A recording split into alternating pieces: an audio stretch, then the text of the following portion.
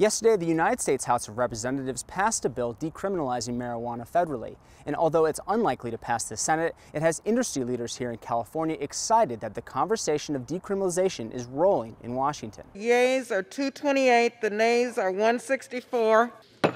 After receiving some rare bipartisan support from House Republicans, the Marijuana Opportunity, Reinvestment, and Expungement Act, or MORE, passed the House of Representatives by a large margin. Highlights of the bill include decriminalize marijuana federally, establish a 5% federal tax on all cannabis products, prohibit the denial of federal benefits to people convicted of cannabis-related crimes, and would start the process of expunging the records of those convicted of cannabis-related offenses.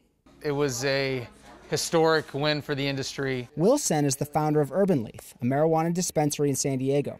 He says that the bill has been a long time coming and attitudes towards marijuana are shifting around the country. I think the writing's on the wall, right? Everybody is voting for cannabis legislation nationwide.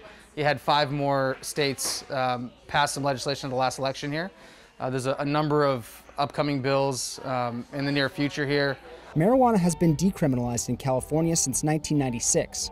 But attitudes about the plant differ drastically around the country. According to the FBI and the Pew Research Center, in 2018, 40% of the 1.65 million drug arrests from around the country were marijuana-related. So, I mean, there's thousands at the bare minimum, especially on the federal level. But as we start to extend the impact statewide, it could be upwards of millions of records that would get affected. Jason Ortiz from the Minority Cannabis Business Association says the potential expungement of cannabis-related crimes off a person's record could change the lives of thousands of people. Having that on your record denies you access to housing, to jobs, to other sorts of social services. We want to make sure that all the folks that maybe made a mistake in the past are able to move forward with their lives and get jobs and houses and be productive members of society. Although the bill passed the House, it's unlikely that it will see a vote in the Republican-led Senate floor.